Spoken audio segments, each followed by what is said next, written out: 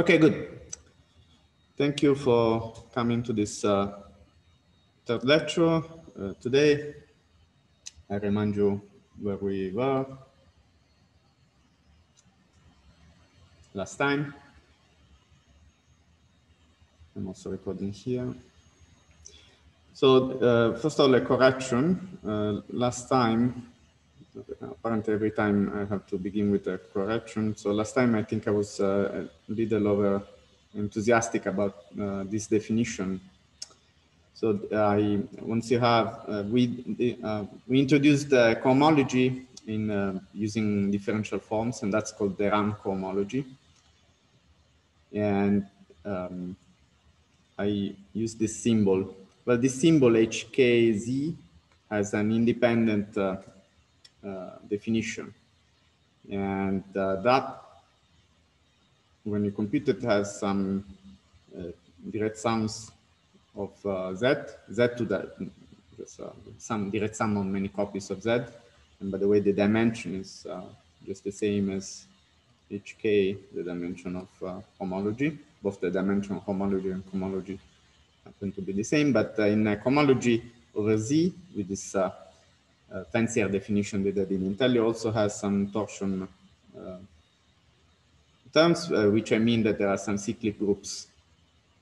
Those are not captured by the RAM cohomology I gave, and even if you put this condition that the integer, that the periods should be integers. Okay, so this is just an asterisk to what I said yesterday. Then, not yesterday, whatever, on Tuesday. The next remark about the last lecture is just that I want to remind you what where we were. In fact, so I'm showing you this page so that you recognize visually what we're talking about, but I'll now name it as a new part of the class. Let's just call it G-structure, because I introduced this definition already last time, but now we start over. We focus on this, and we saw already that a particular case, first of all, this, the case that will be of most interest to me is G is equal to SU3 and D equals 6, just because D equals 6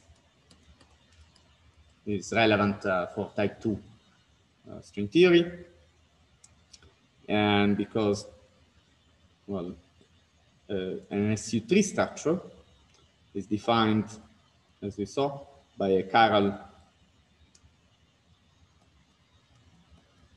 spin-off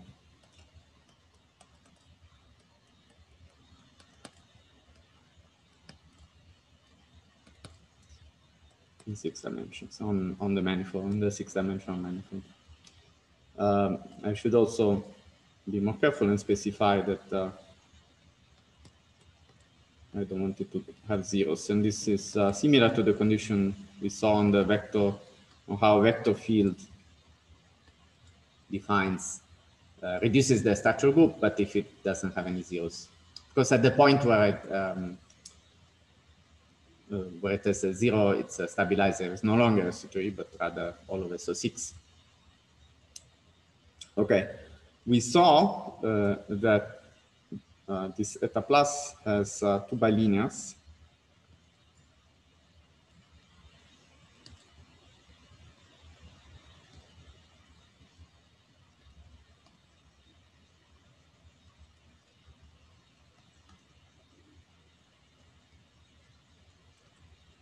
With indices. These are by definition completely antisymmetric. And so they define 2, 3 forms.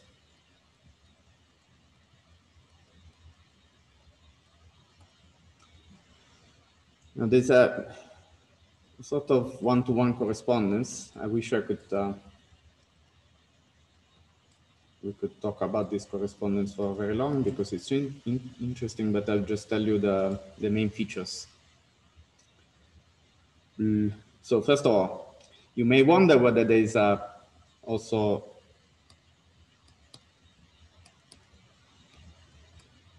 a bilinear like this. This would be allowed for example, or eta minus dagger, gamma m eta plus, both would seem to be allowed by chirality. So chirality doesn't tell you that this is 0, because this has chirality plus, gamma m eta minus has chirality plus.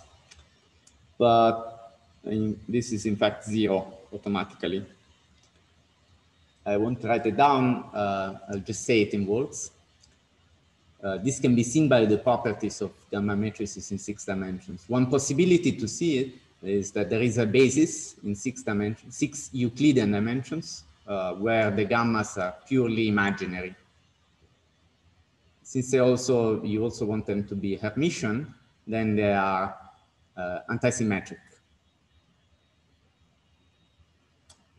And using that, you can see, so since eta plus dagger is the same as eta minus transpose, then this is an element in the diagonal of an antisymmetric matrix, which is 0.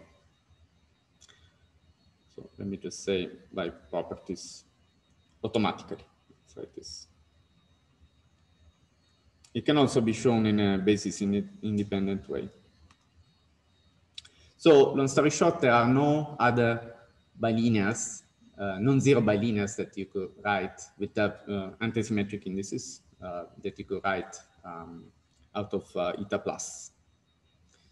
There are no other forms. And then maybe it isn't surprising that you can invert. So yesterday we saw, so this formula tells us that you can define this arrow going from eta plus to j omega. And it is a little more involved to see that you can go back. So this j and omega, in part because of what I said, are in one-to-one correspondence with the data of the Caraspino. And this is kind of central to the whole endeavor of making many of the requirements of string theory mathematical, because dealing with the forms is usually nicer, or it is mathematically more developed than dealing with spinos, in spite of what we saw about the treatment of spinos in covered spaces the other time. And we saw already an example of this correspondence in the Calabio case. I just mentioned it, I flashed it on the screen at the end of last lecture. But already, so even without imposing any differential conditions on eta, there are some things to be said. So here, j and omega, so if you go on this way, if you go from eta plus to j omega, then this is the definition, there's nothing to be said. But if you want to go back, have to be a little more careful. J and omega cannot be just any old two forms. So first of all, this is real by its definition. It can be shown that again, by using the fact that the dagger is just a conjugation followed by transposition. It can be seen that this is real, and instead this is complex. But there are a bunch of other algebraic identities that j and omega satisfy. And if you satisfy those, then you can go back to eta plus. So they can be summarized by the following properties.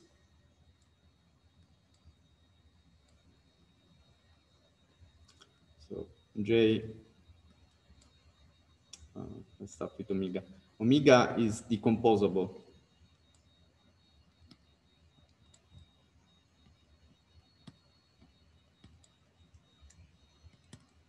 What that means is that there exists one forms, complex one forms,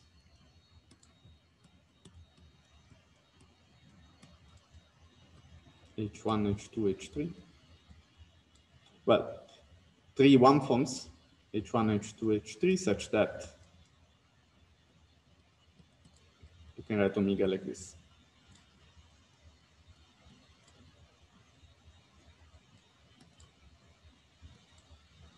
Then there are there's a condition that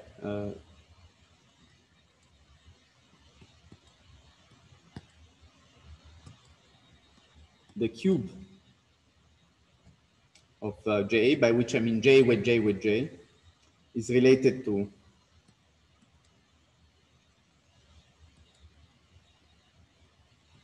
omega wedge omega bar.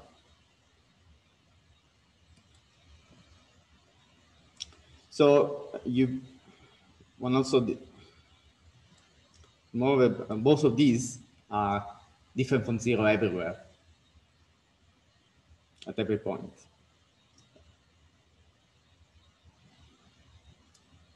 And finally, J with omega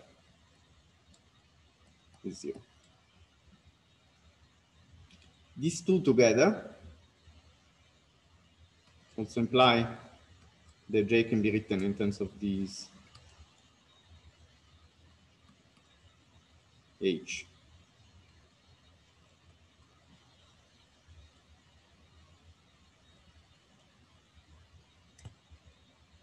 Well, excited about this.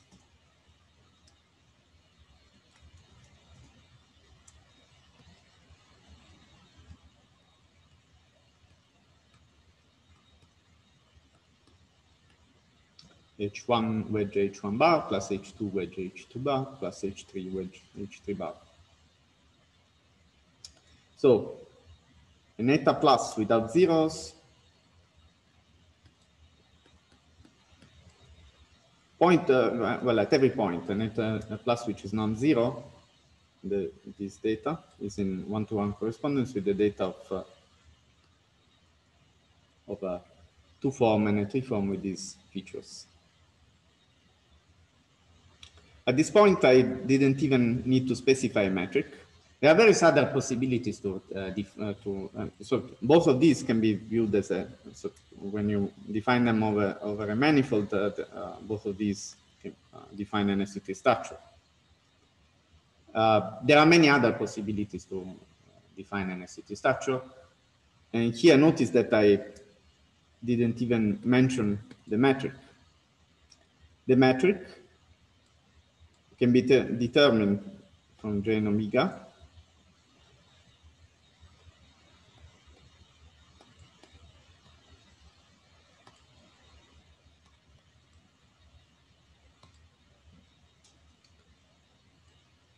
and this can be done in various ways. I'll tell you two.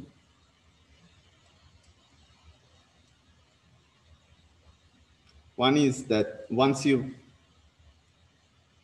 so here you could just say, oh, omega is decomposable, then you know that these one forms exist, and then you throw them away, and then all you care is these constraints.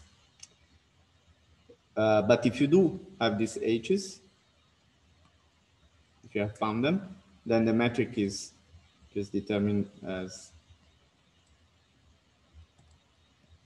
H1 bar plus H2 bar plus H3 bar. Notice the difference here. This is just a tensor product, a symmetric tensor product. I usually denote it people, including, I think, yourself, unless you're one of those who writes a metric as dt tensor dt plus and etc. If you write dt square, well, you are one of those who writes a metric by just putting a differential after another without any symbol. And equivalently to this, you can say that H1 can be written as E1 plus I, E4, and so on. H2 is E2 plus I, E5, H3 is E3 plus I, E6, where this is a feed line. These are members of a feed line.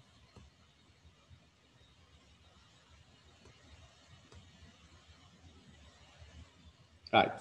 So this is one way of determining the metric.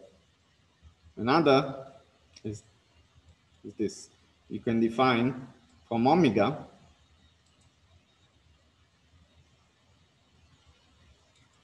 defines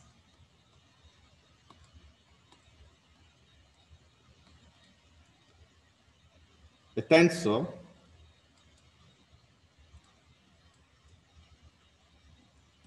with one index up and one down. It's called the almost complete structure.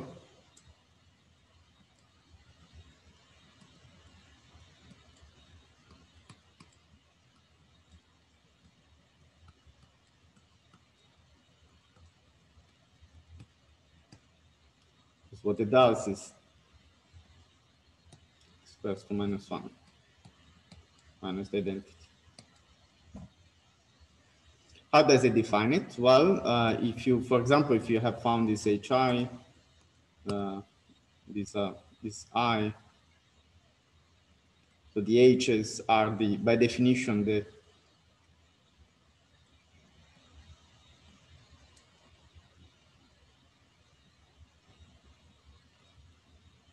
I eigenforms of this I. So the eigenforms of I, capital I, with eigenvalue small I, the number such that I square is minus 1. Or the other possibilities in this, in B equals 6, you can also write some more concrete formulae.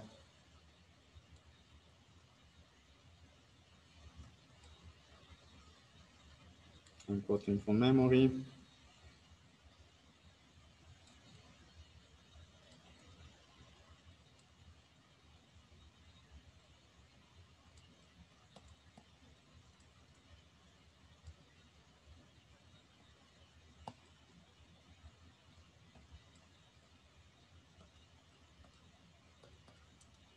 But this pi is related to I.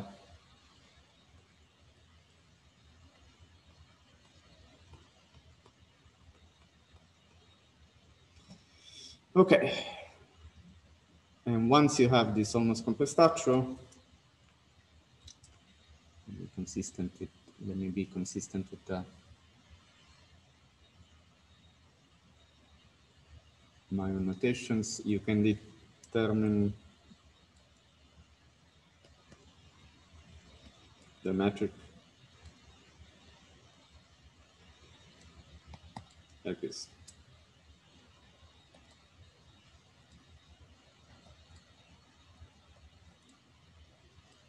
That's another central point. You can reformulate. So the data of a metric are kind of implicit here. When you have a spinor, it means you already have selected a metric. In fact, in some sense, it even means that you have selected a field bind. So on the other hand, you can reformulate this data. So I should say then that you reformulate both the data of a spinor and the metric in terms of J and omega.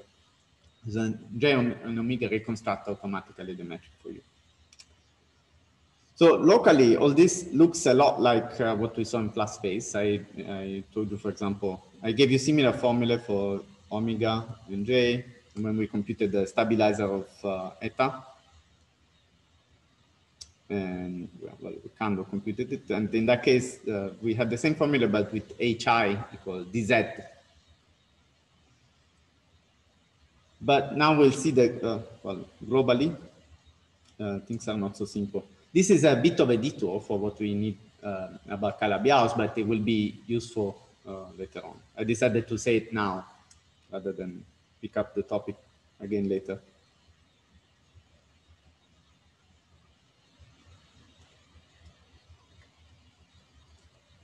So this takes us to the topic of complex structures.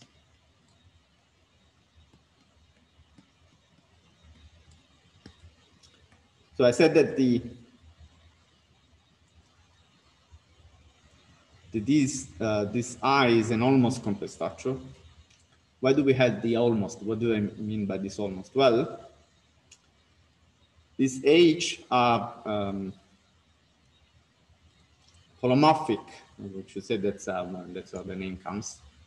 with respect to I. But there is no guarantee, like in flat space, that there can be written that there exist complex coordinates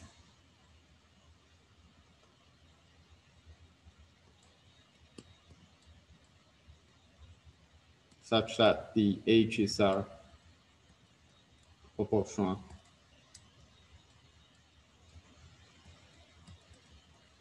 Can be written as proportional to some dz's.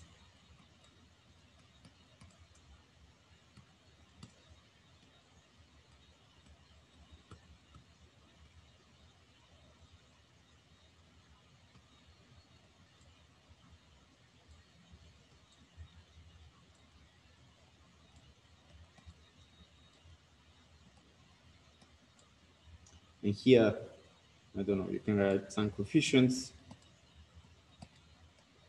but this is the requirement. You wanted some z, coordinates z, complex coordinates.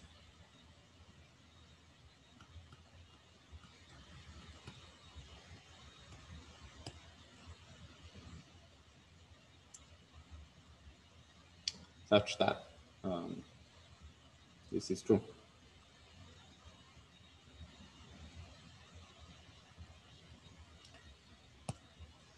There are many inequivalent, so this is not very practical to check, and there are several inequivalent ways of writing this. So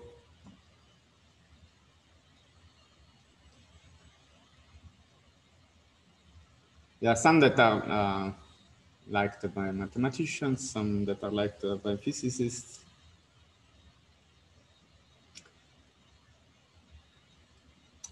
One way is the following. So you define, so the tangent bundle, let's say, is the bundle whose sections are vector fields.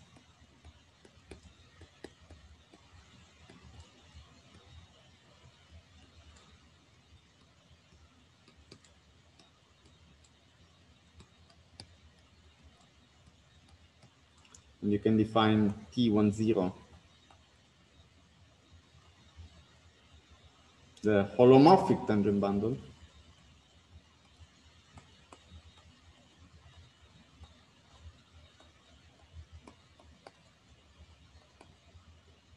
And the sections are 1,0 vector fields.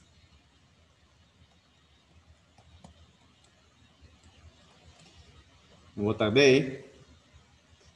Well, they are defined such a vector is one such that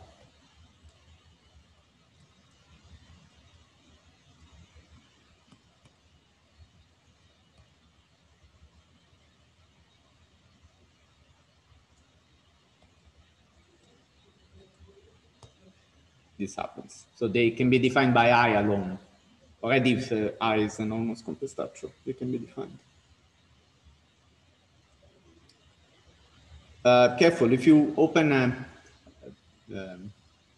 math book of the wrong sort, say an algebraic geometry book, they will tend to call this T10M just the tangent for short. Because perhaps if they are books in complex geometry or algebraic geometry, perhaps they take it for granted that that's what you're interested in.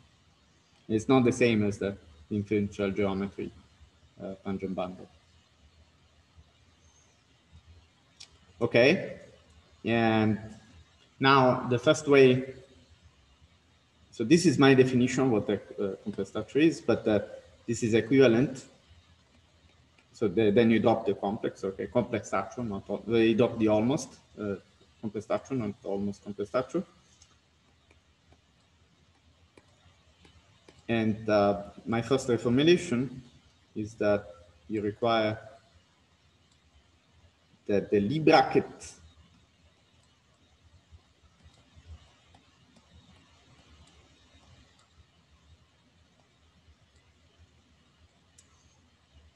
of two holomorphic 1-0 vectors, of sometimes they are called holomorphic vector fields, are still type 1-0. So why is this equivalent? Well, you can see one arrow pretty easily. If this condition is satisfied, then it means that there exists this coordinate zi, and then the 1-0 vectors can be written as linear combinations of these.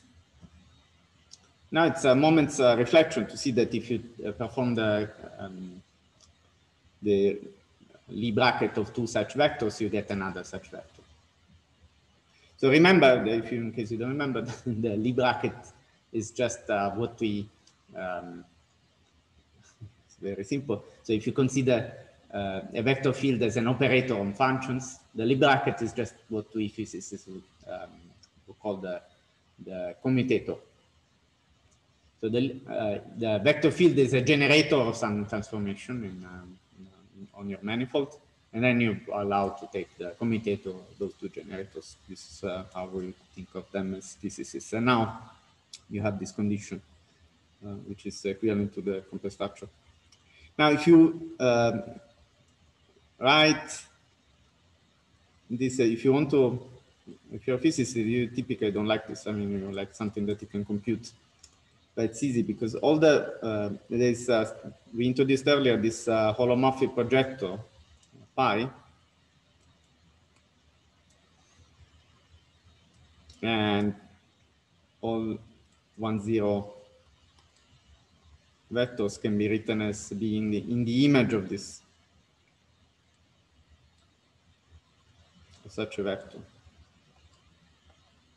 So then two vectors like this, which are in the image of pi, are automatically in T10. Oops.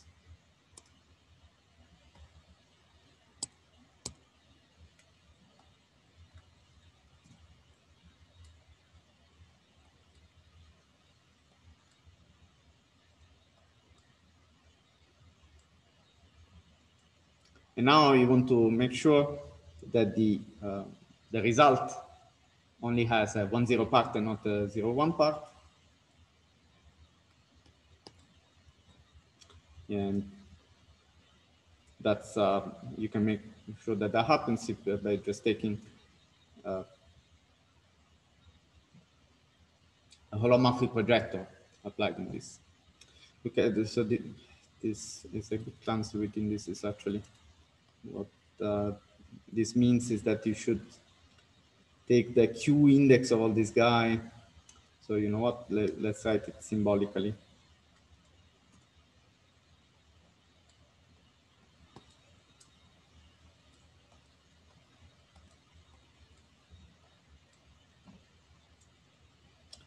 And then if you compute this and you take its, wait a second, real part or imaginary part, let's get confused. You get the famous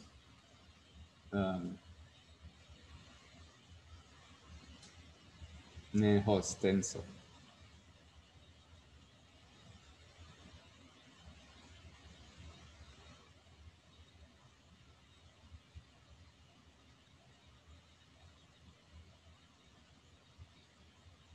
So I wanted to make a correct statement. Should be the real part.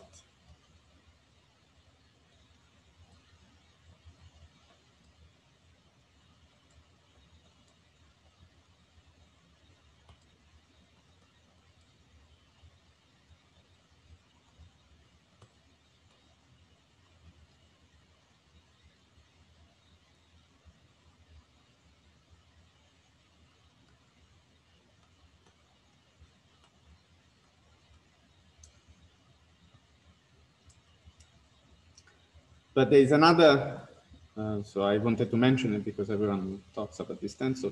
I think it's, to be honest, rather useless. So by far the best way to check integrability is to is this other condition.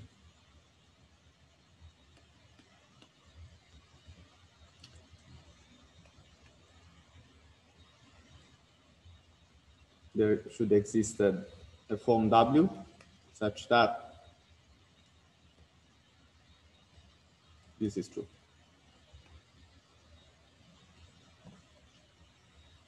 That's exactly equivalent to the existence of these complex coordinates. Anyway, so a manifold such that there's a complex structure is called the complex manifold. And that's one piece of Calabi-Yau. The other piece is a condition on J. Here I have a lot less to say. J, so a manifold is called symplectic. Well, J is called the symplectic structure.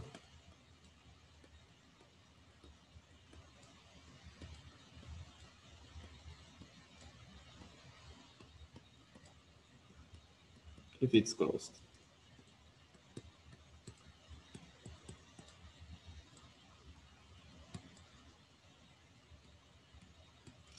Now, if I weren't talking about the context in which we have already said what J is algebraically, I should be a little more lengthy. I should say, oh, J is a non-degenerate two-form. And what does that mean? It's just a condition that we have already. J cubed different from 0. You probably heard the word symplectic already, even if you never had a lecture of differential geometry in your life, in talking about classical mechanics, because the phase space of any physical system, well, or most physical systems, is a symplectic manifold. There is such a form. When I say most, is what I have in mind is that there is a slight generalization called the Poisson manifold, which I don't want to get into.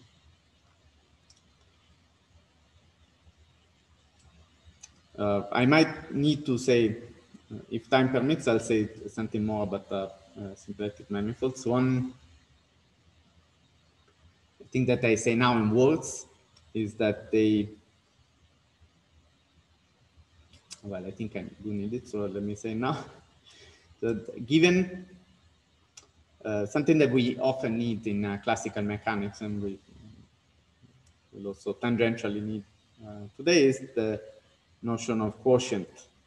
So sometimes we want to quotient a phase space by symmetries, or by putting constraints, and constraints and symmetries are often related in phase space.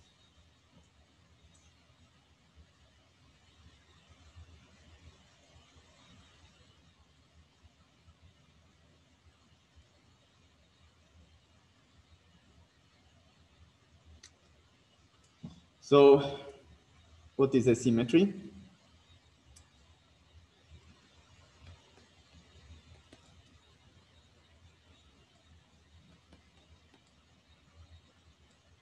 It's just a vector whose, what is a symmetry of phase space? Well, it's a vector whose Lie bracket, whose Lie derivative, sorry, leaves J invariant. Now, we need something interesting in differential geometry, which we haven't seen so far. On forms, not on every tensor, but on forms, the Lie derivative can be written as a commutator of two operators that we do know, which are the contraction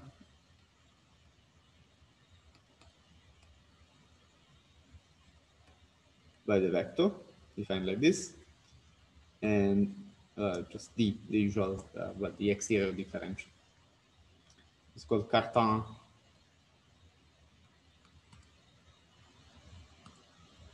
Platon's magic formula. Why? Well, because it's nice.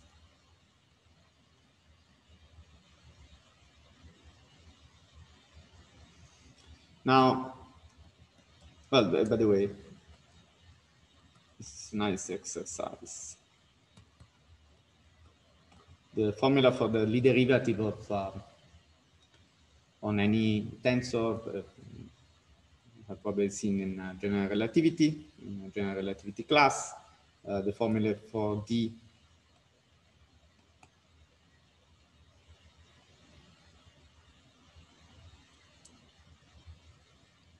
and iota psi are here. And now you can just compute this commutator the way we did some other exercise in the first lecture.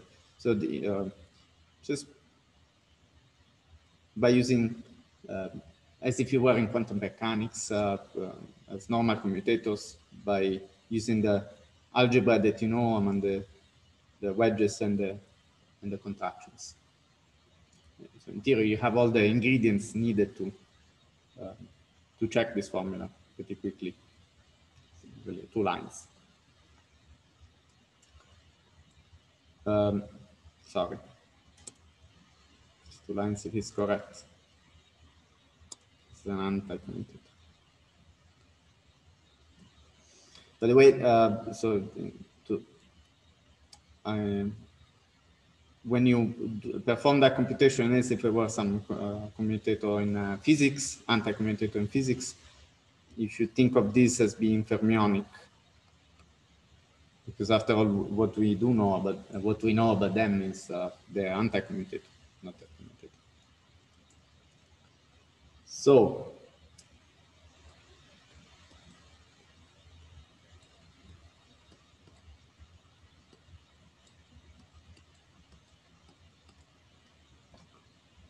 replacing this formula here, substituting it here, we have this expression, but now we recognize that dj is, so it should be closed, so dj equals 0.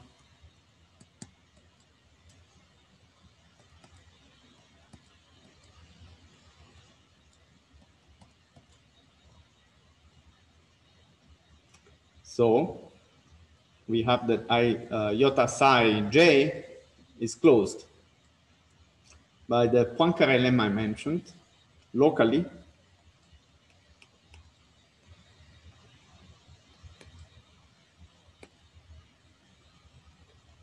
Iota psi j is d of something that I call mu psi.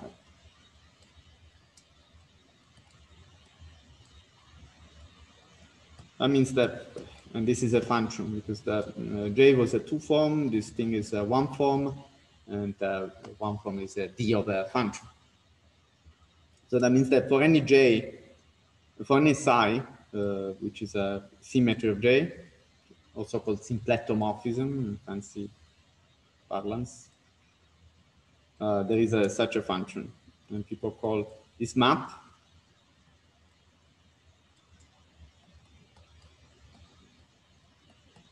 called moment map.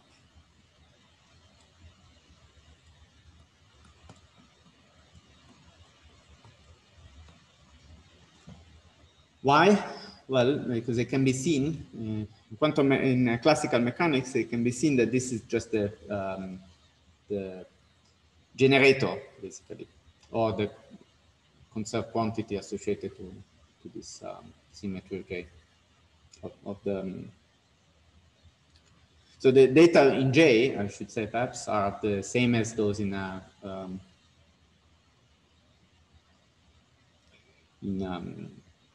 Poisson bracket.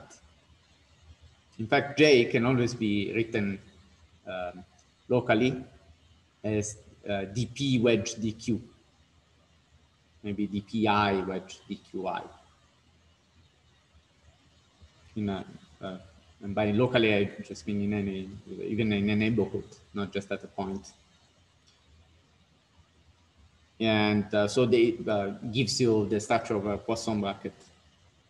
So then, if you have a symmetry in that sense, then you can associate it. classical mechanics, always what you have, you can associate with a generator, and that's this mu psi.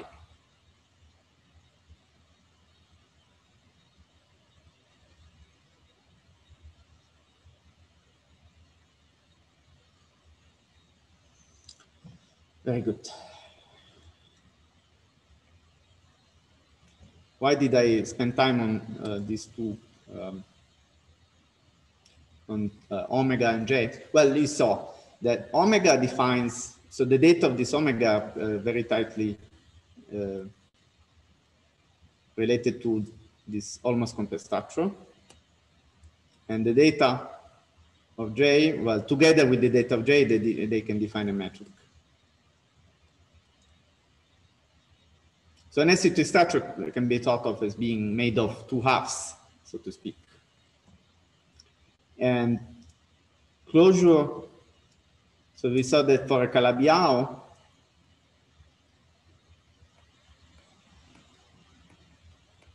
both are closed.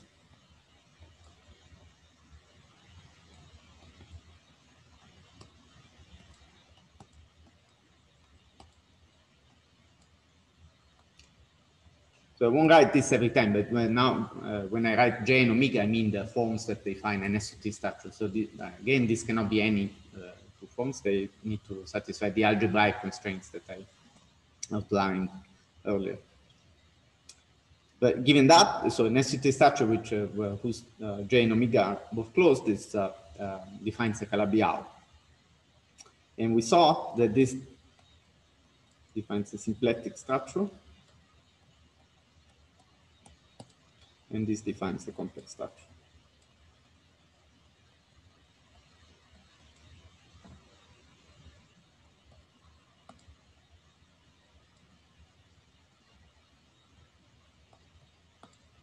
However, this is not exactly one-to-one. I mean, I can't say that, so now Calabi-Yau is then a manifold which is both symplectic and complex. However, it is not quite true that a manifold which is both symplectic and complex, an SUT structure which is both symplectic and complex is a Calabi-Yau. Because of this W.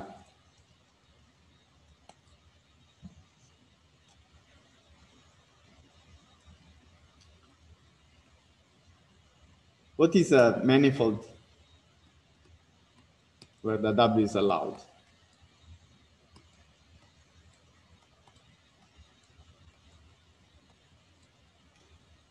Well, so also in this case, we have a symplectic structure and a complex structure. But this is now equivalent. These are equivalent, but this here the arrow is only one way. Now,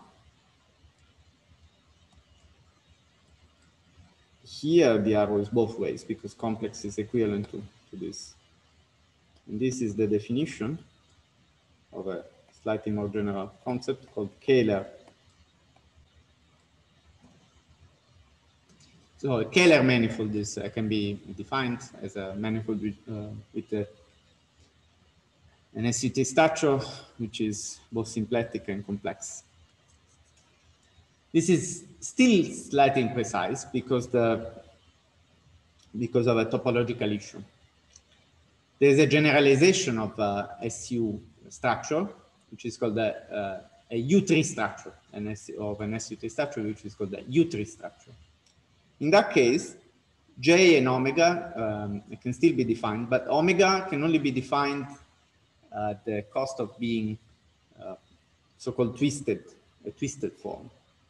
So it's no longer really a form, but it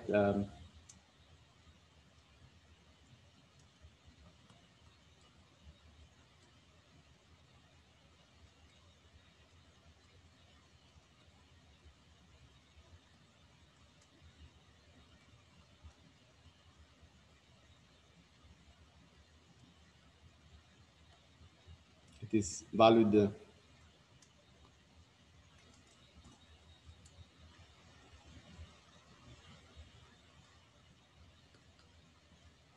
in a bundle.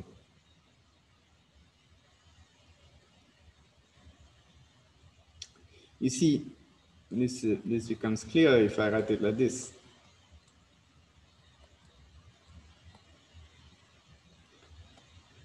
See that now this looks like a connection, the famous connection that we saw when we were talking about bundles. This is no longer the usual closure, but closure with respect to a connection on a bundle. I should say here a line bundle. Remember that this is a bundle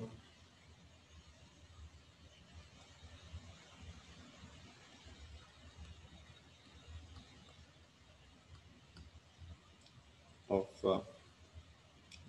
rank 1, so that it is a vector space whose fiber is C.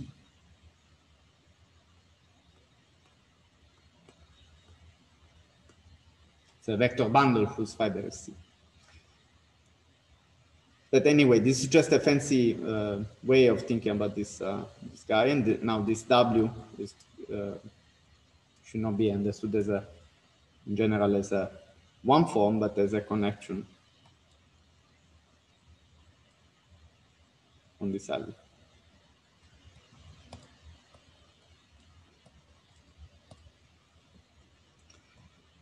This line bundle L, in fact, is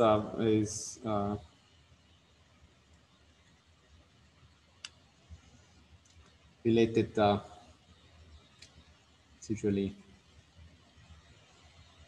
very easy to understand what it is. It is, let me say that it's the bundle of 3-0 forms, such as omega, is called canonical bundle. So this L is not quite the canonical bundle, but it's inverse.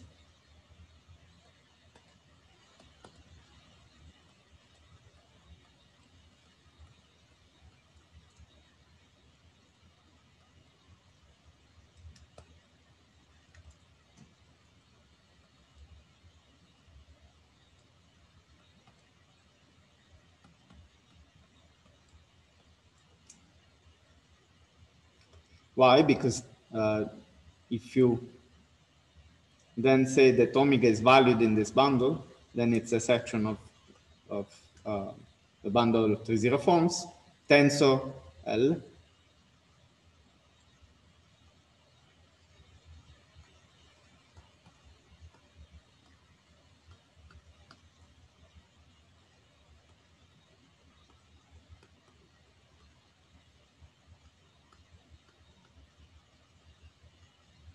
And now, this by definition is K. This I just told you is K minus 1. And so this is the trivial bundle. And the trivial bundle always has a section, whereas a non-trivial bundle, because for example, function is a section of a trivial bundle. But a non-trivial bundle might have no section. And so there might be a topological, without this trick, there might be a topological obstruction to defining omega. Well, there are many other, so there is also the possibility of defining a Kähler structure in terms of I, without having to go through all this song and dance with omega. And one possibility is in terms of J and I. So for example, we can say, we can demand that nabla J and nabla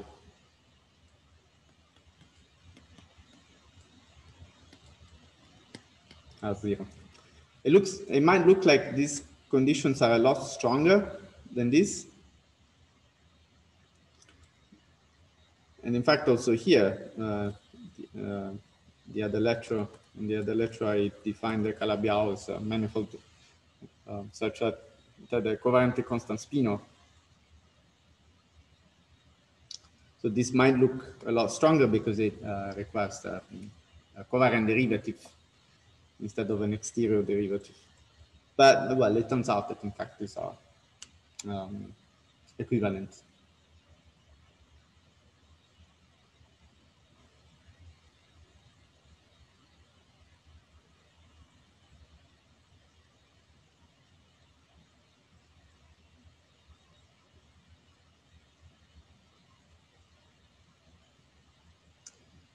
So now, last time I was also asked about holonomy. I answered, but I want to say it now as well.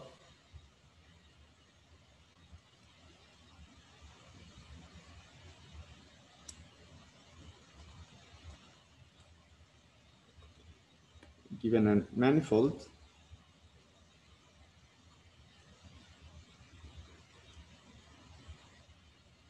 you know what the parallel transport is. So for example, a vector is transported parallel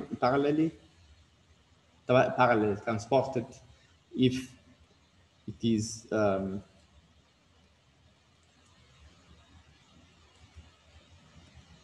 V is transported parallelly if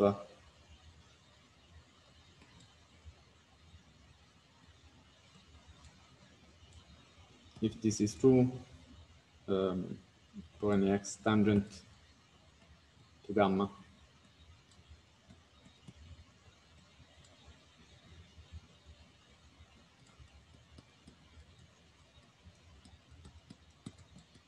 Of course, you know that you might remember that this can be done along a curve, but the initial value of this vector field may not, usually doesn't agree with the final value of this parallel transport on a curved manifold. Usually it doesn't. So there's a rotation acting on V, and if the path is infinitesimally small, the rotation is related to the Riemann tensor. And this is in turn related to the formula we saw for the commutator of two nablas. Now, so because of this, the infinitesimal, and this is called if you vary among all the possible gammas, if you try all the possible gammas, you'll get for every gamma a different rotation, and the group of all these rotations. So if you call holonomy rotation, let's say the one that consists in comparing the vector at the beginning and at the end of gamma, then the holonomy group is the group of all these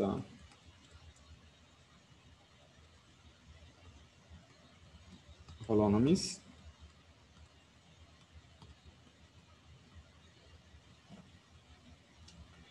And you can apply this, of course, to any tensor, not just to V. But in principle, so this is a subgroup of SOD. And when you're lucky, it might be that it's really a subgroup, a proper subgroup.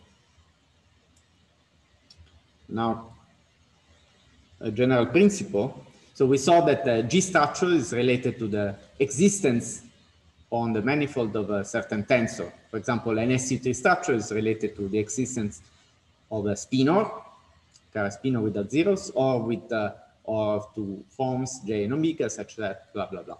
The algebraic requirements that we saw. In the same way, there is a so-called fundamental principle of holonomy, which says that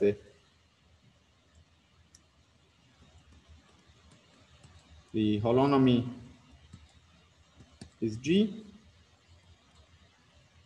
if and only if there exists a tensor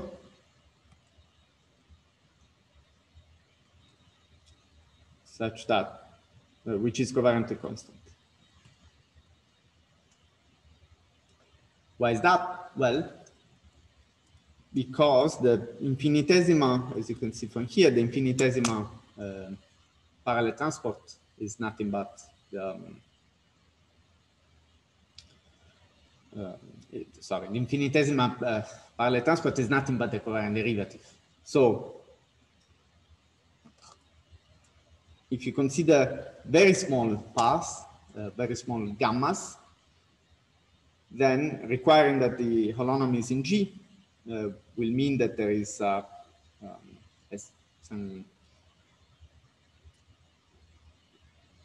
that the covariant derivative keeps invariant some subgroup of SOT. And the something left invariant by that subgroup will be the tensor T. Conversely, perhaps more clearly, if you have a T which is covariantly constant, then almost by definition it means that whatever in which under with respect to any gamma, you will find that T comes back to itself. So it will be left invariant by the holonomy group. And here, then I should say T such that which is covariantly constant, and with the stabilizer equal to G. So for example, on a Calabi-Yau, then we can say, since we know that there is a spino or a pair of J and omega whose stabilizer is SU3, then we see that the holonomy of a Calabi-Yau, so as an example of this, we see that the holonomy of a Calabi-Yau is SU3.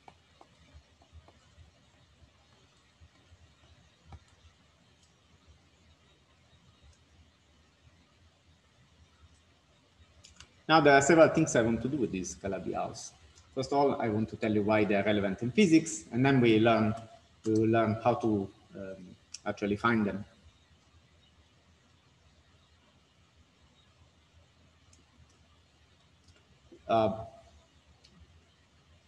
Why they're relevant in physics is rather easy to explain.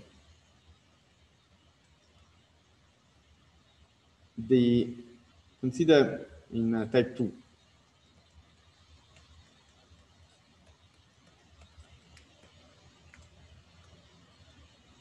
The solution of the type Minkowski, well, you make an ansatz of the type Minkowski times 6. Well, even prior to that, if you just put the metric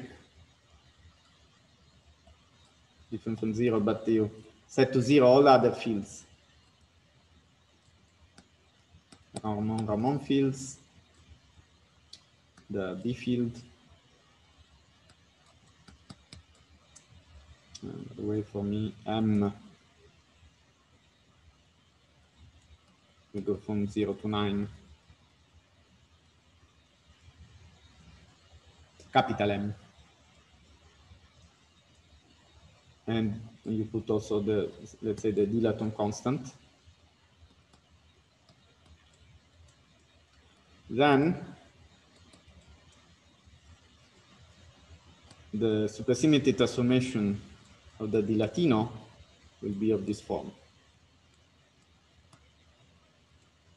The epsilon A are the supersymmetry parameters.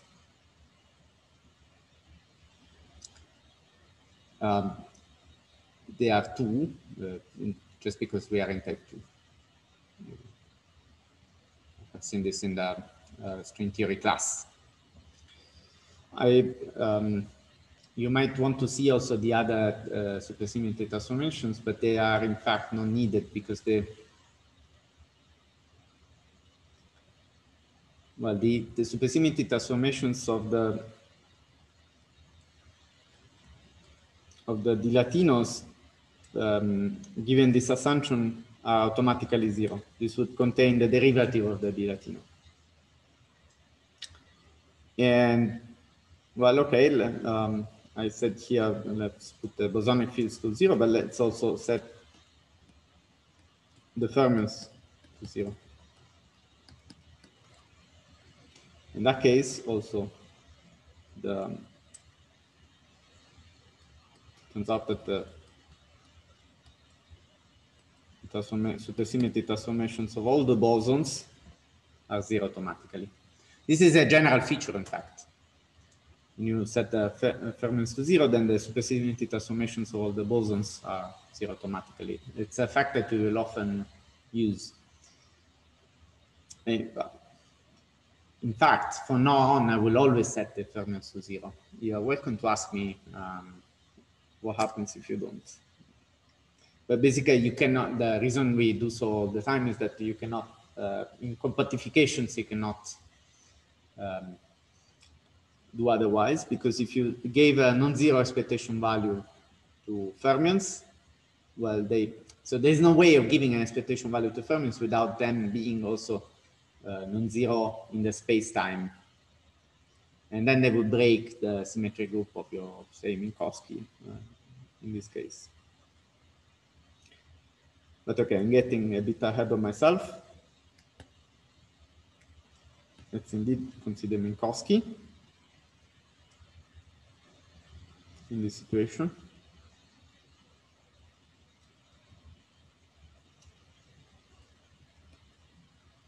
These are 10-dimensional spinors,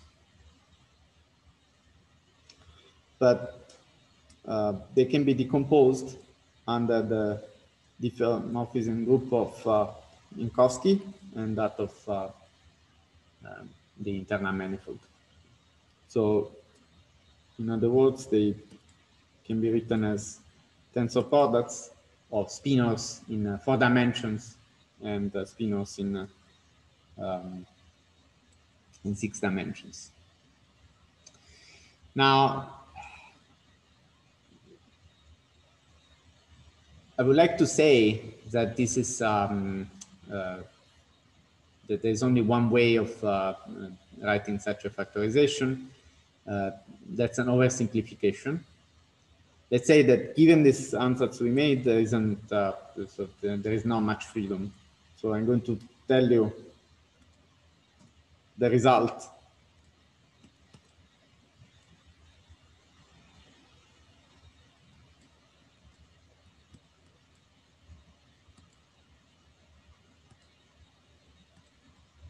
And then comment.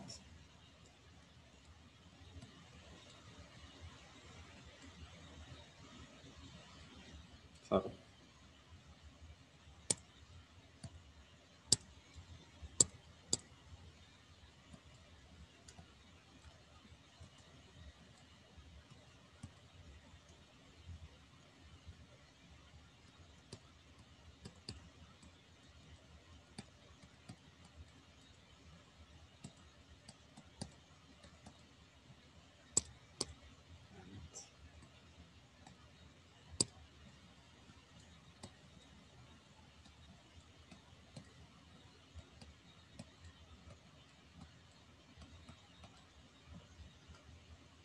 So, comments.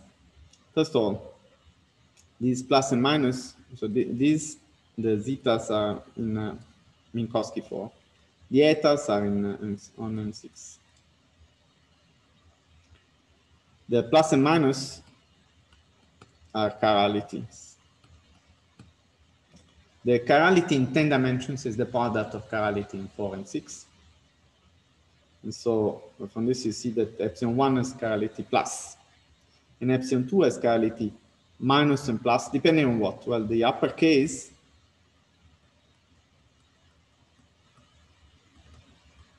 is for 2A and the lower for 2B.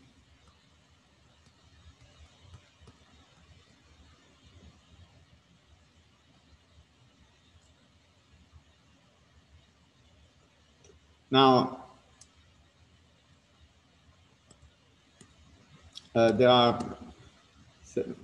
2 independent spinors. Well, the Y2, the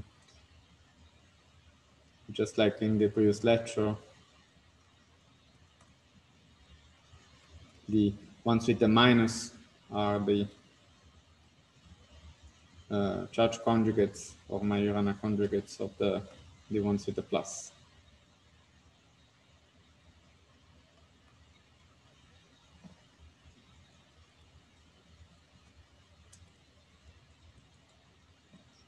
So they're not independent. And this would be a way to decompose spinos. And if I suppose I want to look for now for a supersymmetric solution.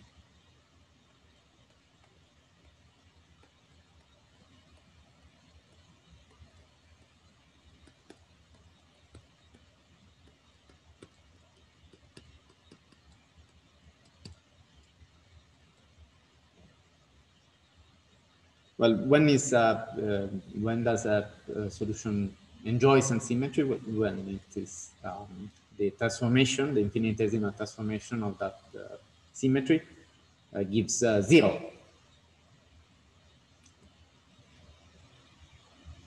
So, well, here, the transformations are all 0 automatically, in fact, except for one.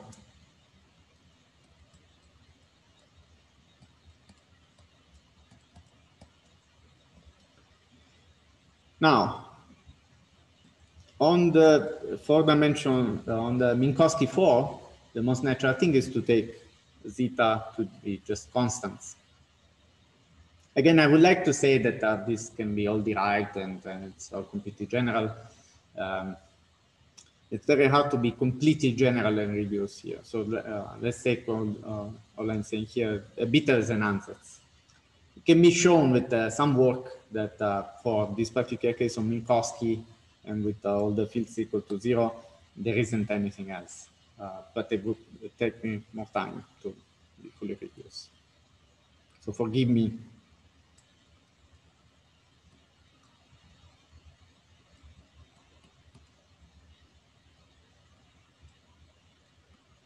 So if I take this constant, then when I take m equal mu, this will happen automatically. So this will be 0 automatically. But what happens if I take m equal small m, an index in the internal directions? Well, in that case,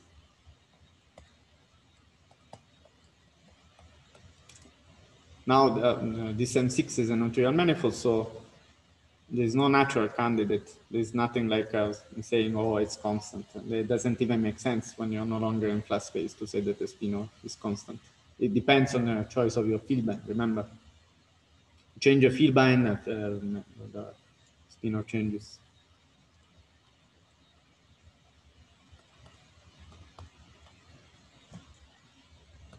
So then you should look for manifolds which have covariantly constant spinos.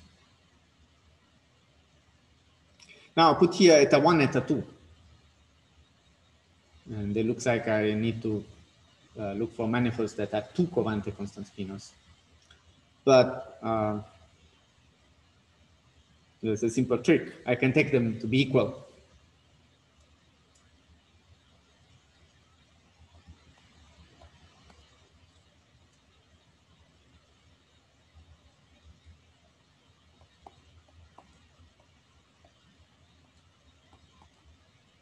And if we take them to be equal, we can define both of them to be just eta plus. It turns out that if you look for solutions where there are 2 independent covariantly constant spino, then you can write a different ansatz here. And eventually this will lead to more supercharges. With these ansatz,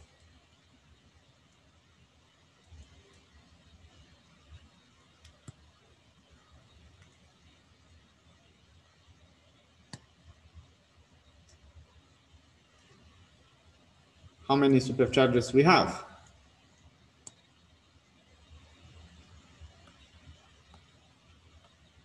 Well, now it appears that if we solve this equation, if I have a manifold in which this is satisfied,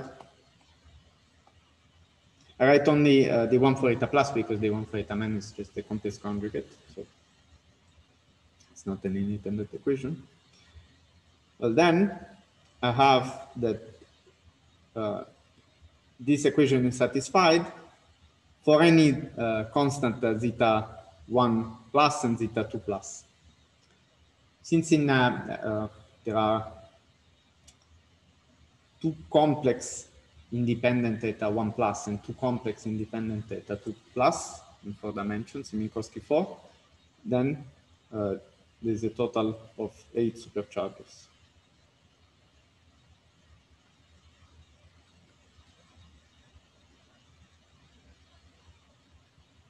Now you had a course about supersymmetry. I remind you that the supercharges is just the space of supercharges is a space of solutions to the equation where you set supersymmetry to 0, the supersymmetry transformations to 0.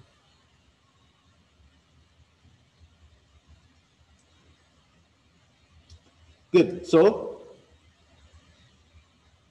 for Calabi-Yau in particular, we do have this. So Calabi-Yaus lead to Minkowski 4 times internal space with 8 supercharges.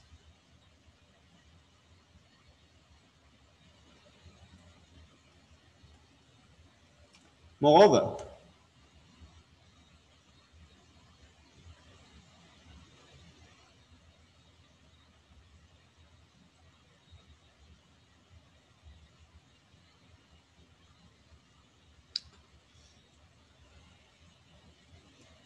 there is a famous computation.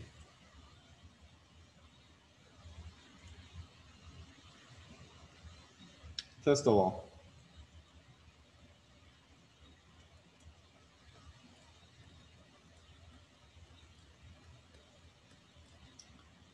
I mentioned several times the commutator of two nablas on a tensor.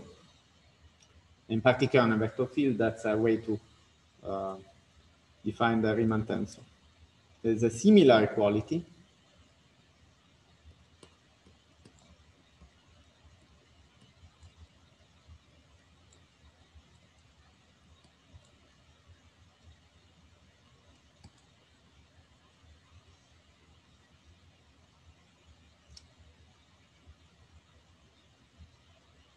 where you see that it's similar because again you have the Riemann tensor acting in a certain way on eta. Now this happens to be just the infinitesimal spinor action. In that sense, it's the same equation as the one on the commutator nabla. It's more or less the same equation. But then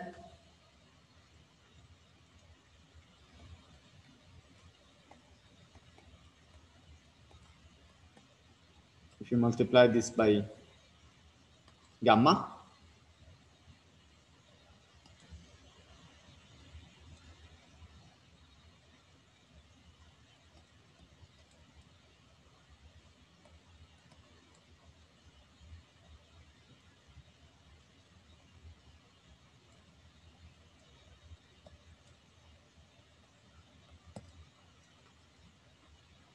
you get this, and now there's a gamma matrix identity, which is a particular case of one that we saw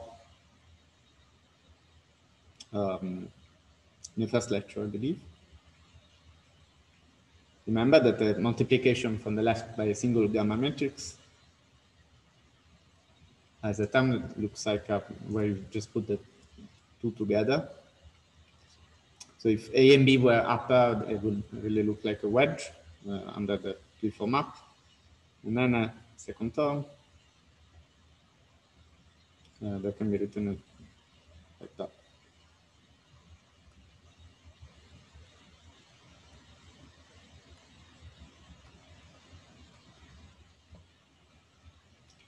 Now, when you substitute this equation here, you'll see that the first term with the gamma MAB times the Riemann gives you Riemann contracted with the gamma, which is completely antisymmetric in 3 indices. And that vanishes because of the first Bianchi identity on the Riemann tensor. Whereas the second term gives a contraction between one index. So you have a delta MA, so it gives a contraction between the first and third index of the Riemann tensor, and that's the Ricci tensor. So you get in the end 1/2 Riemann Ricci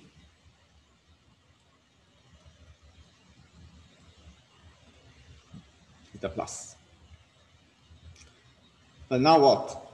Now you might remember that these are part of a basis. So you might object that some of those are complex. Sorry, some of those annihilate eta, but that only happens when you take a certain complex combination.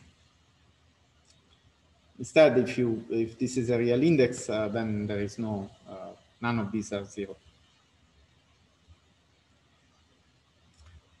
And it follows that this can only, since on the other hand, each of these covariant derivatives annihilates eta,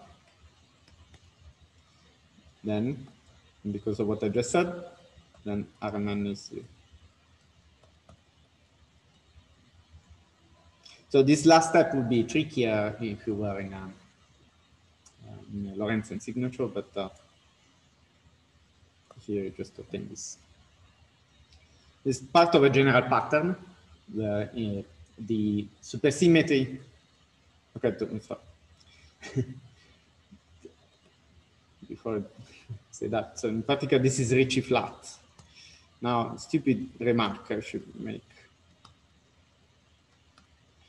In this, given the ansatz we made, that all the fields are set to 0 except the metric, the equations of motion, set it up here. So these are the supersymmetry transformations, but the equations of motion reduce to Rmn equals 0.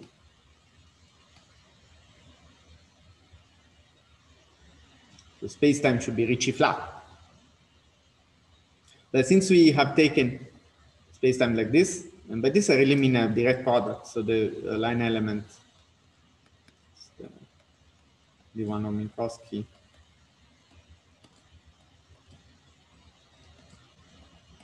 plus the one of the internal space.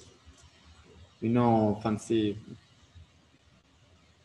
say, you could generalize this with a function of the internal space put up here, that would be called the walking, but all of that, well, you can see that it doesn't lead to any generalization. So if you take just a direct product like this, then those equations of motion become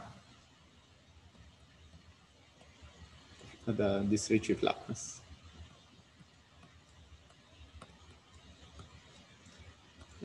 And this, I was going to say, is part of a general pattern. In general, well, maybe this has been mentioned in the other courses, but let me say it anyway. In general, so the supersymmetry equations in many field theories imply the equations of motion. In other words, if a solution is left invariant by some supercharges, then it is automatically also automatically satisfies the equations of motion. This is not completely true for a supergravity theory, such as for type 2. But we can say that most of the equations of motion follow with some asterisk. So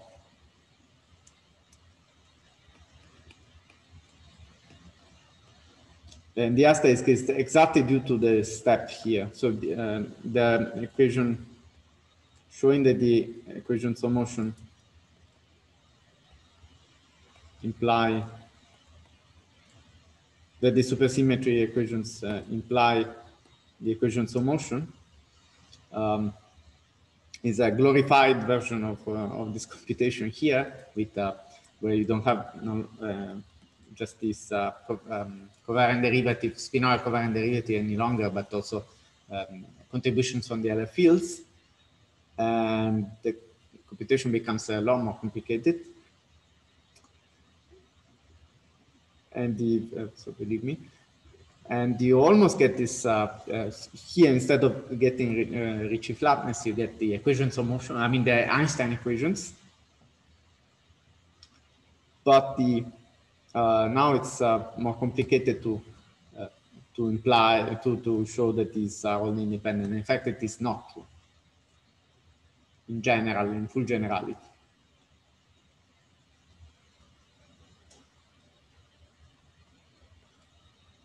And another, so okay.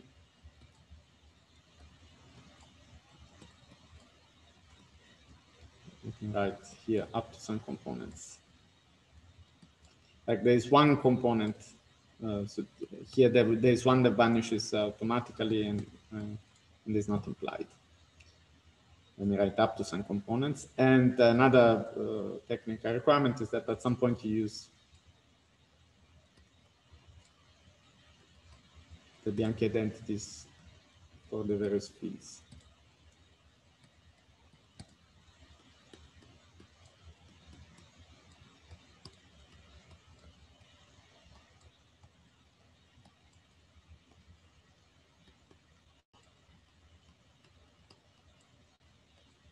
So in form notation, for example, well, we have seen that the F, so the Maxwell equation, for example, for a two form would be usually is d mu nu rho, df, d mu f nu rho, where mu nu rho are all anti-symmetrized, and that operation becomes just the exterior derivative of the two form F.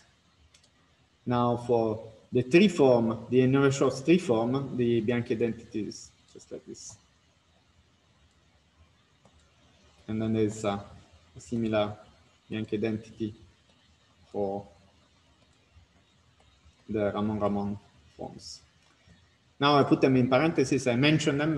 For now, they won't have much of a role, but to complete the statement, I needed it. So for compactifications, fortunately, there are enough symmetries in the space-time that you can relate the components that are not necessarily implied by supersymmetry to others that are. So for compactifications, you can just forget about this first point.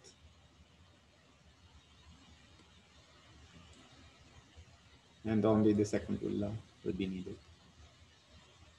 Anyway, for Calabi-Yau, we're done. So then, we have found in particular the Calabi-Yau are Ricci flat, and then it's something that I could probably have told you in the fifth minute of this lecture series. I could have said, so Calabi-Yau are relevant for physics because they're Ricci flat, and the equations of motion for gravity theory, when there are no other fields switched on, will become Rmn equals 0. So, period. You see already that Calabi-Yau are important in a compactification of string theory.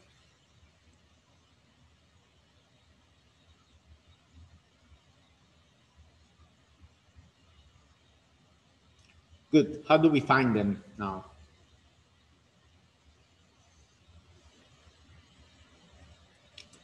This might be lengthy because it would require, to find many Calabi-Yaus, you need to introduce many underspaces. A lot of algebraic geometry perhaps, but we don't need, so we can just give some simple example with very little algebraic geometry. So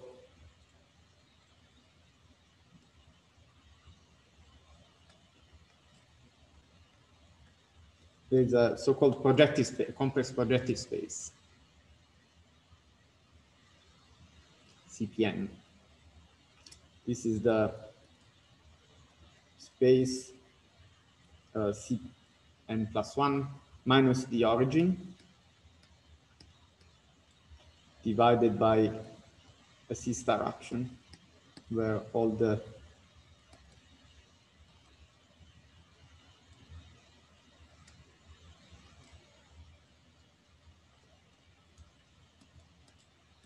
coordinates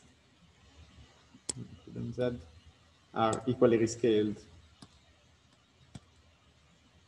In fact, let me start this from 0 up to n. So this is the C star action.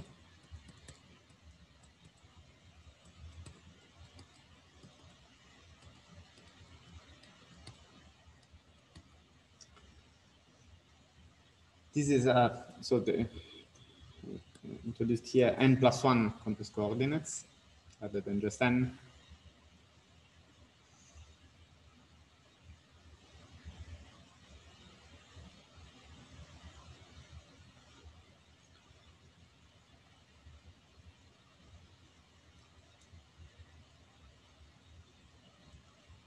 And well, this C star quotient can be seen as similar to as the following, as done in 2 steps. You can imagine first a sphere defined as this locus.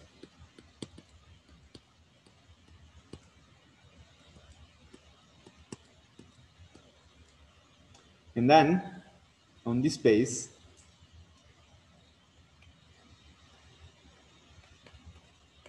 you can perform a quotient by n S1.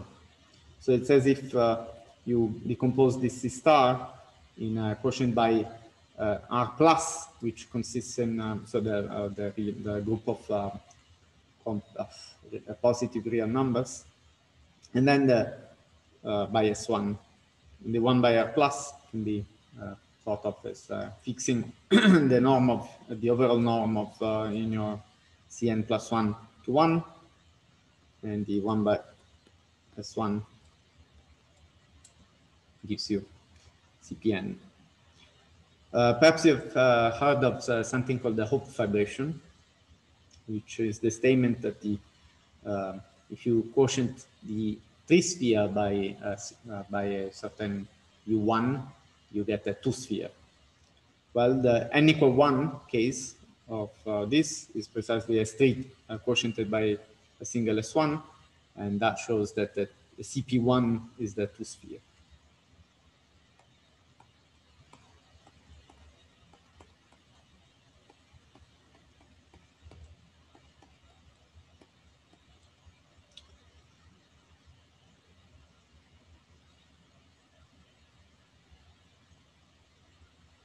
So for this, you can show that this is scalar pretty easily, but just by writing down the two form J and the form omega, the twisted form omega on this space.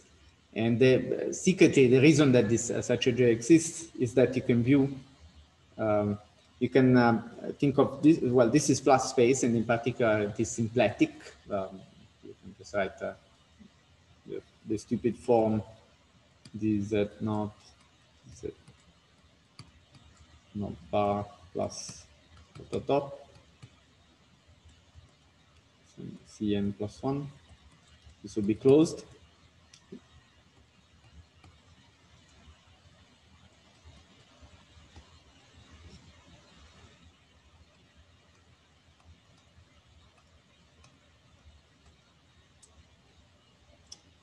Times 1 over times I over 2, sorry. So, matter of convention.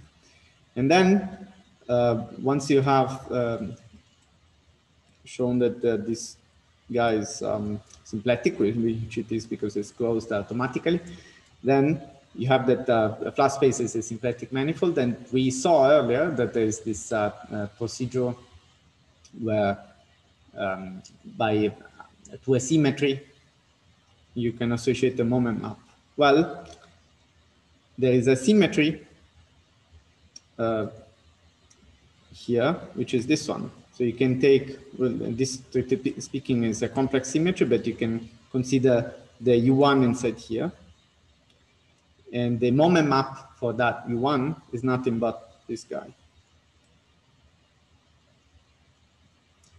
So there's a general procedure where if you have a symmetry of a symplectic manifold and its moment map, now if you put yourself on the level set of the moment map, as we are doing here, and then you quotient by the vector field, then you produce another symplectic manifold. This is why I was introducing the moment map earlier. So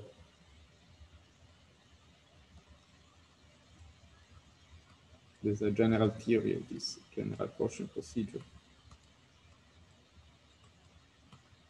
And it gives you a J on CPN.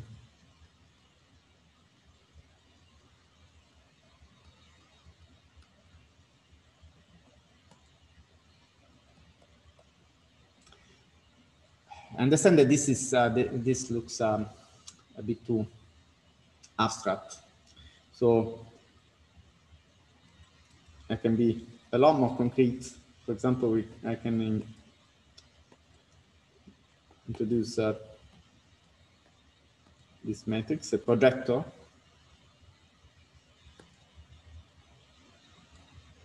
So let me call this R squared.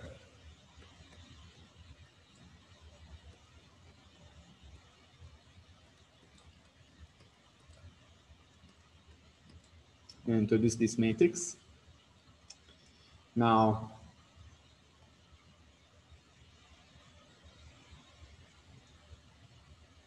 we can define some sort of, the reason so there's a reason I'm calling this capital D, but it's just a definition. Pij, it's a projected derivative. It's a projector applied to the dz's. And now I claim that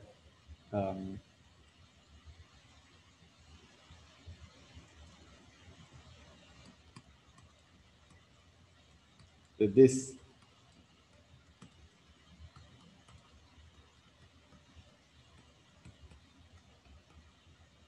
is the symplectic form on CPN. So it's something very concrete. And so together, so there's also a way to define an omega. So to write it. And that omega is just defined. I mean, the almost complex structure here, it's a complex structure too, and it's defined so that the zi's are it's complex coordinates. So here I have already in my in front of me the complex coordinates. I don't need to introduce projectors.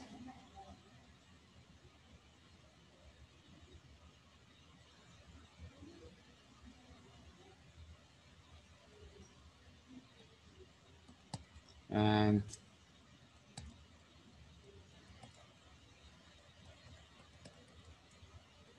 if you want, I can give you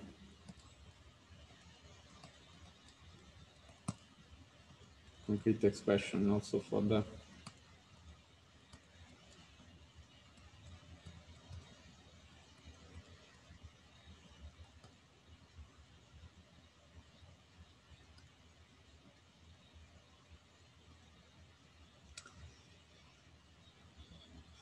omega.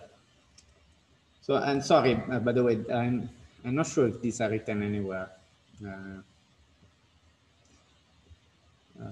but they're true.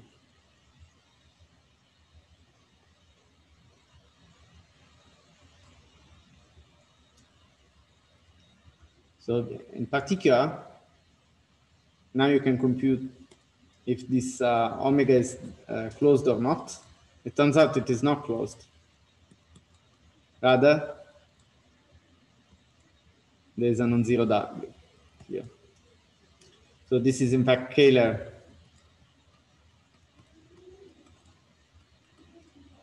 and not Calabian.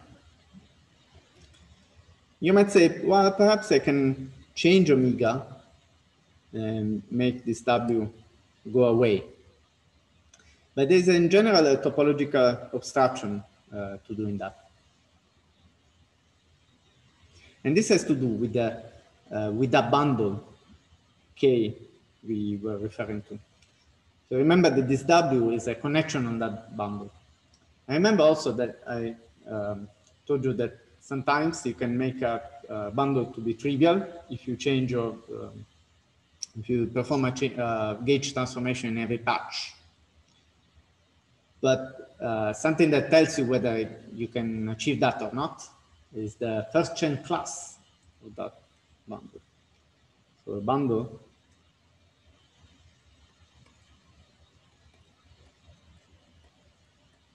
particular line bundle. So the bundle, this means that the fiber C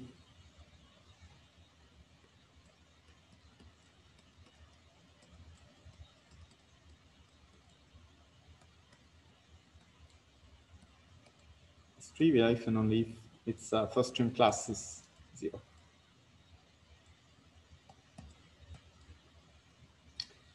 Remember how we compute that first chain class? We compute it by looking for a connection, and then we look at the periods of that connection over various two forms. Like here, what can that connection be? It's really W. So the first chain class here, this is related to dW. But here you can be a little more careful because this W, in principle, could be any form, but you see this has n holomorphic legs. This in general, so in any, here I put CPN, but for example, if we like n equal 3, for this discussion, let's say, then this will be a 3-0 form, as we saw, it's a 3 form. Otherwise, this I did it in n dimensions, but in n complex dimensions, but let's say we're interested in CP3 now. Well, this would be a 3-0 form, and this could have a 1-0 part and a 0-1 part, but the 1-0 part will go away because there is no 4-0 form.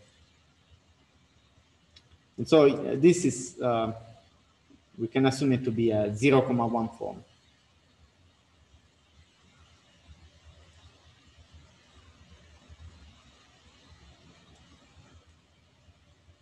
And having specified that, I can now, to conscience, say that C1 is related to dW. Well, the C1 is the cohomology class of dW. So indeed, if you can send W away, then you win, and you can find that your manifold is a Calabi-Yau. But here, it turns out that you can compute the chain class of this CPN, and it's not non-zero. So C1 of CP3 instead is 4. Now we might say, well, what does that mean? Like, how can it be a number? What I mean by that is that the homology of CP3, or in fact of CPN in any dimension,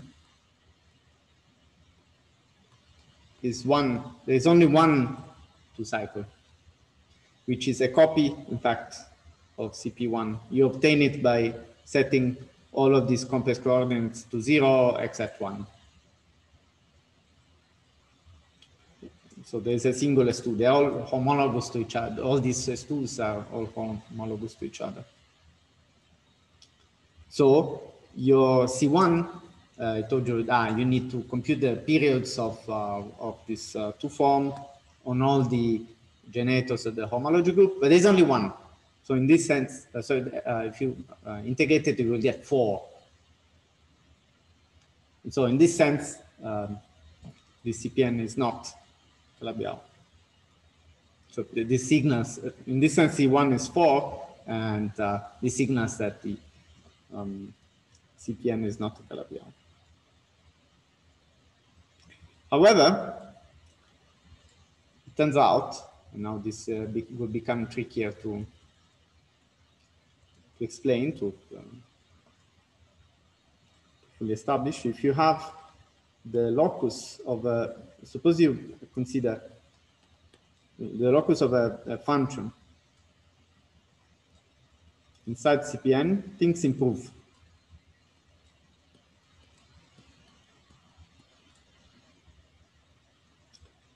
For this to be to really be sensible, this function should be homogeneous. Why?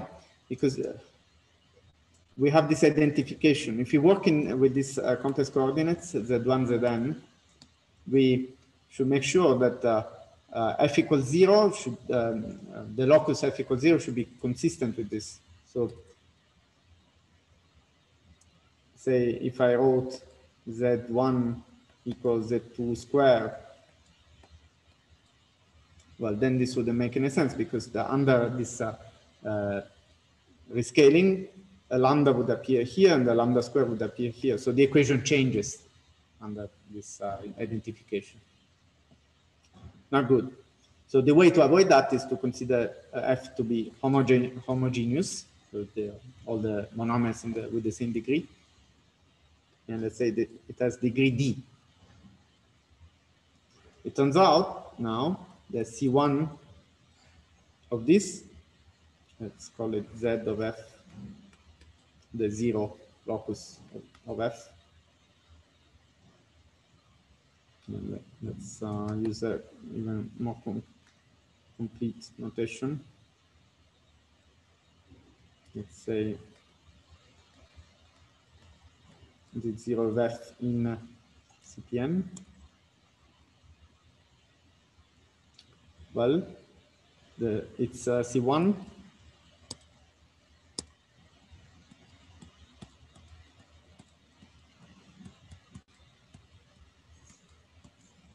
is in fact no longer n.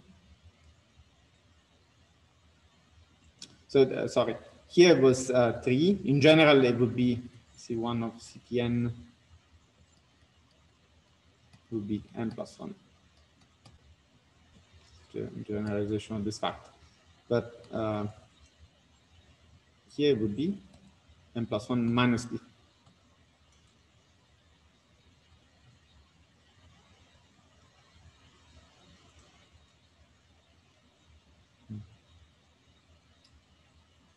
I'm tempted to tell you more about this, but I can tell you that the tangent bundle of the submanifold is a certain quotient of the tangent bundles of CP, a certain quotient of the tangent bundle of CPN. And this is how you compute this, you find this result.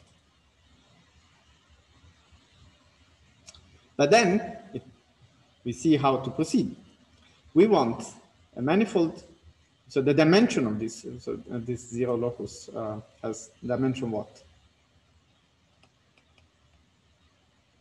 Complex dimension equal to, well, if it was just CPN, it would have complex dimension n, but we have imposed a single equation here, so that cuts a locus of codimension, complex codimension 1, so the dimension is n minus 1. What we want for our aims is to have this equal to 3. So we want to work with CP4 instead of CP3 as we did before.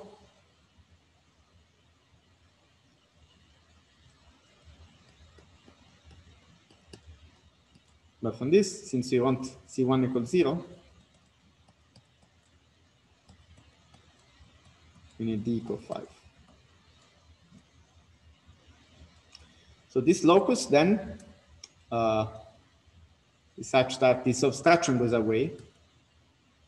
And now you can, once the abstraction goes away, so this becomes exact, and by just by rescaling omega, you can send that away, and you can solve the omega equals 0.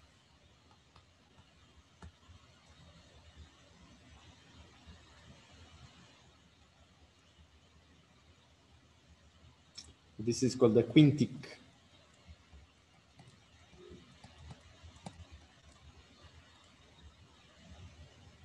And it's the easiest example of a Calabi-Yau.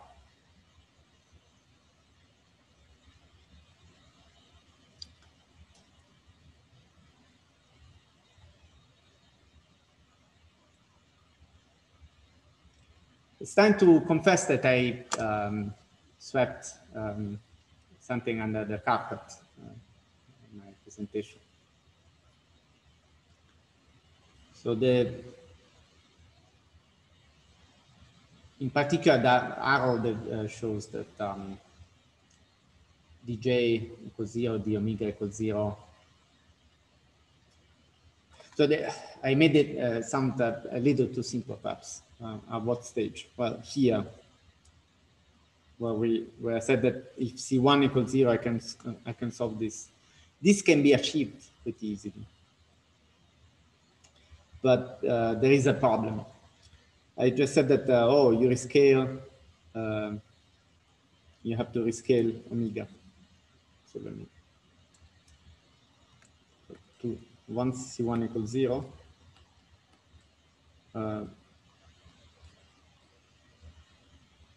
you can rescale. So dw, we said dw is 0. So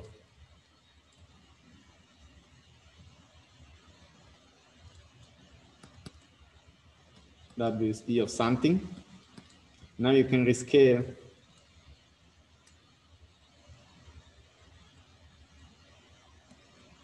omega, in other words, e to the f omega.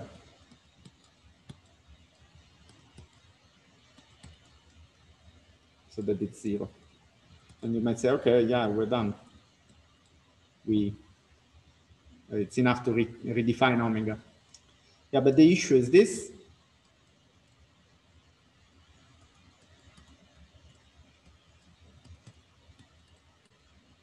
Remember that we had this condition.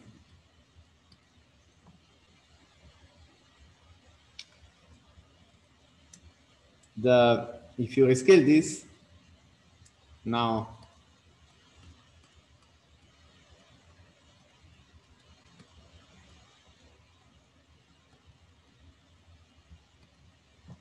you'll have no longer you'll satisfy no longer the right normalization you wanted, but you'll satisfy the normalization with this function f.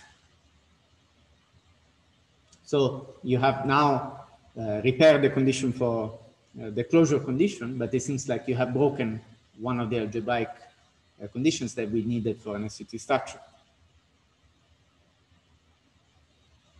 Fortunately, Yau proved that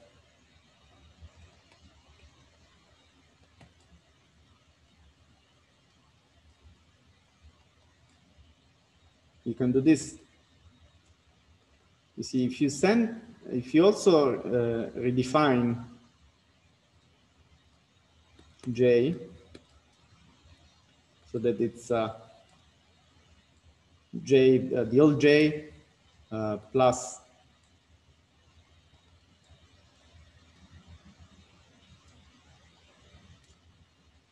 this.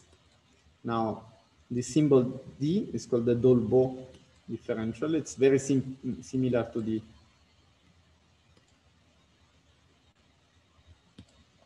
the exterior differential, but it only involves the complex coordinates. And this is its complex conjugate.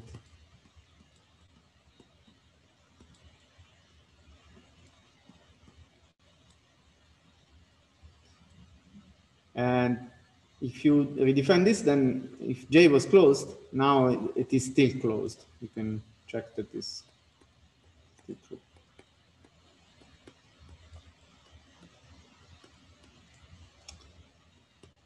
And now you might say, oh, but if I do this redefinition, everything becomes more complicated.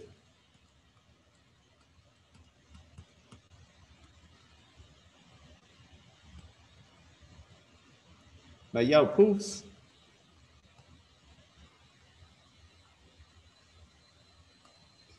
that for any f,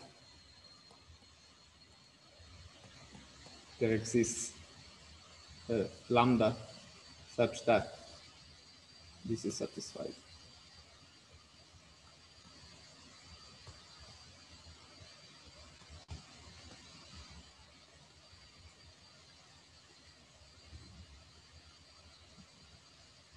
And so now your new, the pair with omega and j do satisfy the condition for an SCT structure, and you finally have shown that you have a Calabi-Yau.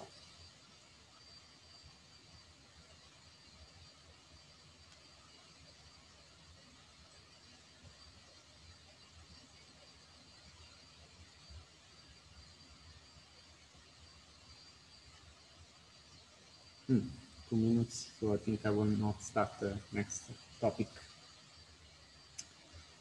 So, okay, let's summarize what we have seen. We have seen various possible definitions, I would say, of a Calabi-Yau, in the sense that we have seen several possible definitions of a complex manifold, and then we have seen that if it's also symplectic and the two define an SCT structure, then it's a Calabi-Yau. And then we have seen how to produce, we also have seen what a Kähler manifold is. It's something which is quite a bit less than a Calabi-Yau. And we have seen that there exists explicit Kähler manifolds such as this CPN. There are also generalizations which are also very explicit.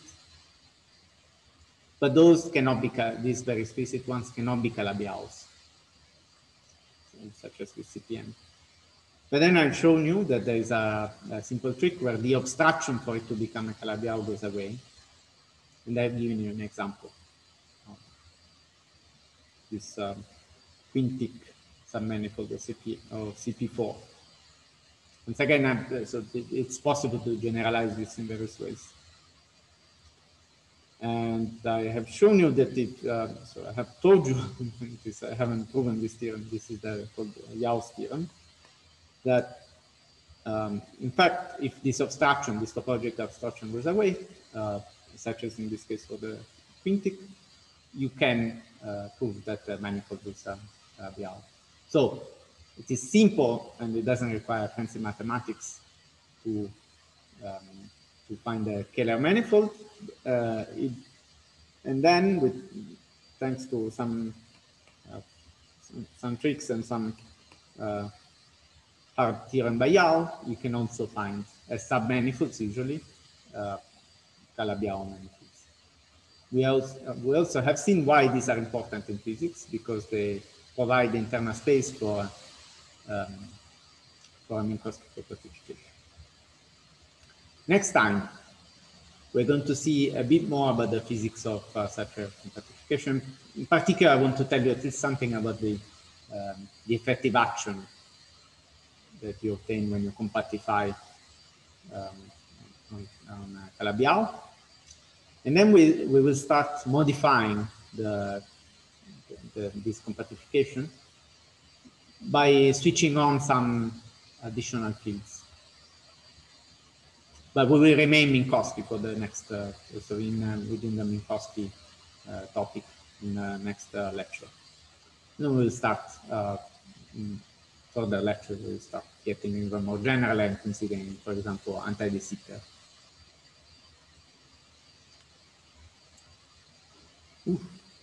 Okay.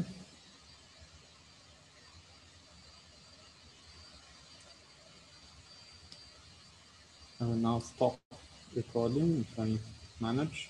Zoom meetings is not responding.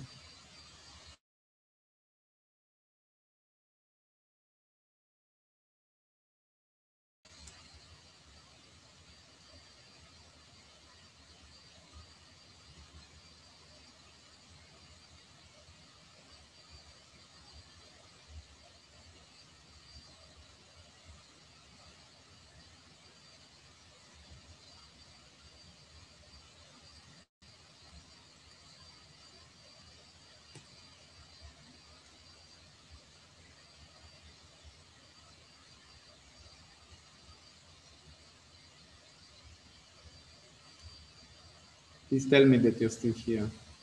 So, Yeah. good. No, because the interface to be. We can see your screen. You can see me. No, your screen. You're frozen. Recording? You're frozen. We don't see your face. You can see my face. No, we cannot see your face.